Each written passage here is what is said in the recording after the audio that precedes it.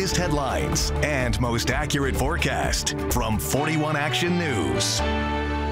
I'm Gabriella Pagan with 41 Action News. Here are your headlines for Friday, October 9th. The Kansas City Metro faces its highest number of new coronavirus cases and deaths ever. More than 800 new coronavirus cases were reported today. That's across the Kansas City Metro, bringing the total to more than 48,000 cases.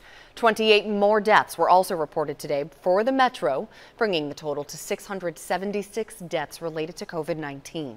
This is the most for both cases and deaths since we started tracking those numbers more than 200 days ago.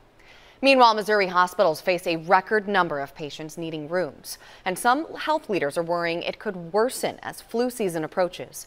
As of yesterday, about 1,300 COVID-19 patients were in the hospital across the state. Doctors say rural areas are now struggling. They're calling and saying we may need to transfer patients because we're out of room. And so I wanted to make sure that we shared that message today, that this concern that cases would lead to hospitalizations and hospitalizations would lead to death, more deaths, we are starting to see across our region. Maybe not here at our hospital or even in the Kansas City metropolitan area right now, but we pay attention to these things very, very carefully.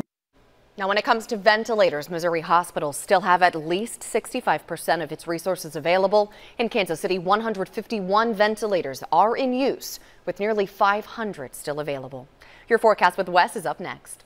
A cool and comfortable start to your Saturday morning as we drop down to lower 60s, middle 60s in downtown Kansas City, maybe even some upper 50s across far northern Missouri and Kansas. Middle 80s for high temperatures on your Saturday with the wind a little lighter, but just as sunny. High temperatures by the end of next week are in the 60s. You can get your news and weather anytime at KSHB.com.